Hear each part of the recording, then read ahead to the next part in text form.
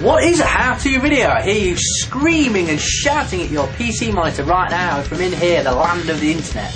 Well, how-to videos, at least in relation to the internet, are typically step-by-step guides and often a simple piece to camera. They are usually of a relatively low quality. The subject of said videos will typically be talking to the camera, like me a minute ago, narrating over the footage, like now, or the actual video quality ranges from stuff like this, a high quality home camcorder, to low quality videos such as webcams and mobile phone cameras. The quality is then often reduced more so due to high compression ratios in order to limit video size files for upload and possibly due to lack of knowledge by the user. YouTube is available for all, so it is probable to assume that not all uploaders are knowledgeable in all technological aspects. However, the quality doesn't actually seem to deter users from watching these videos, or any other videos on YouTube for that matter. Taking Jason Wangster's Windmill video as an example, the footage is of very low quality and the editing is done with what looks like Windows Movie Maker, but the audience it has reached is phenomenal, gathering over 2 million views.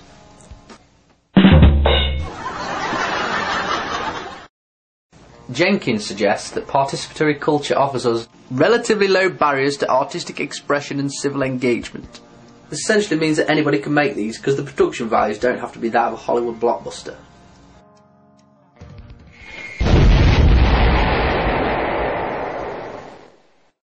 Writing last year, Meg Carter informed us that the amount of professionally produced film and TV that is coming online is growing fast.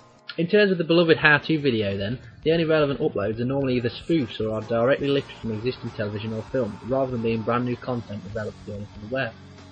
Chris Rock's How Not to Get Your Ass Kicked by the Police video is a perfect example of this.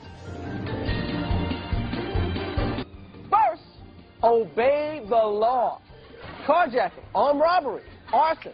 The uploader, Insane Nutter, good username, is in no way affiliated with Chris Rock or the television show, so in a way are these professional videos user-generated? Without the uploader would they be available to as wide an audience? Jenkins continues to suggest that within this idea of teaching and learning there is some type of informal mentorship whereby what is known by the most experienced is passed along to the novices. But isn't this the purpose of the how-to video, sharing knowledge with other users, or is there a more knowledge is power effect that is actually present within this YouTube community, a sort of competitive culture? To elaborate on this further, let's sample in particular online guitar performances.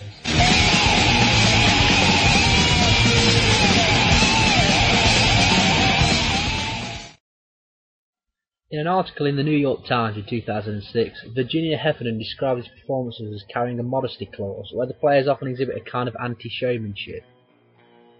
Featuring in this article is an interview with the guitarist Fun2, who features in possibly the most viewed and discussed video of this genre. Simply titled Guitar, it saw Fun2 shoot internet fame and become one of YouTube's premier stars. When asked what he thought about the amount of attention gained from the video, Fun2 replied, "Some say my vibrato is quite sloppy, and I agree with that, so these days I'm doing my best to improve my vibrato skill." This is obviously a very modest statement to make from the man being referred to by some YouTubers as the new Jimi Hendrix.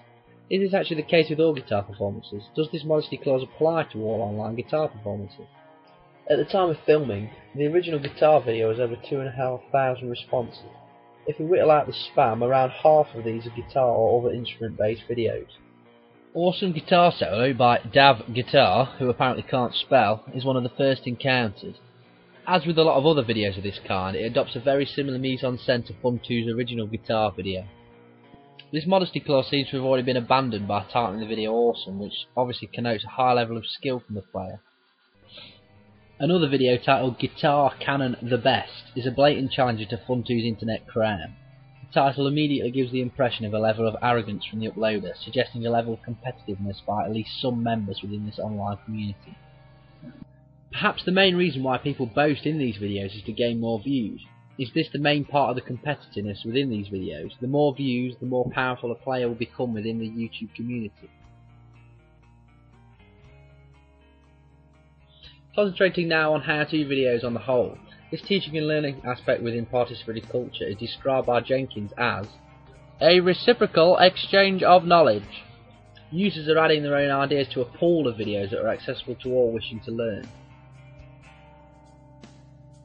Juhas, however, has a contrasting opinion of YouTube as a learning medium, claiming it is poor for education. Whilst this may be true for something like, say, a video of a dancing dog, this does not mean there are no learning sources available on YouTube. Watching others play instruments, for example, could still be a mimical form of learning by seeing. Burgess writes in a 2009 book claiming online video invites others to participate and rewards repetition. Whilst this is definitely true with Fun2's guitar video, for example, I don't think this is necessarily true with how-to videos. Although both types of video can provide their own way of teaching others, how-to videos tend to be a search for video, get results type affair. As YouTube has become more prominent in our web browsing habits in recent years, it is logical to assume that it will affect the way we learn and allow us to choose what we learn about.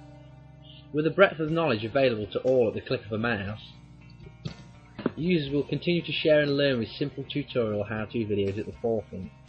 Jenkins' idea of a reciprocal exchange of knowledge is sure to continue and prosper with the development of YouTube and online video. And at least there aren't any pop-ups.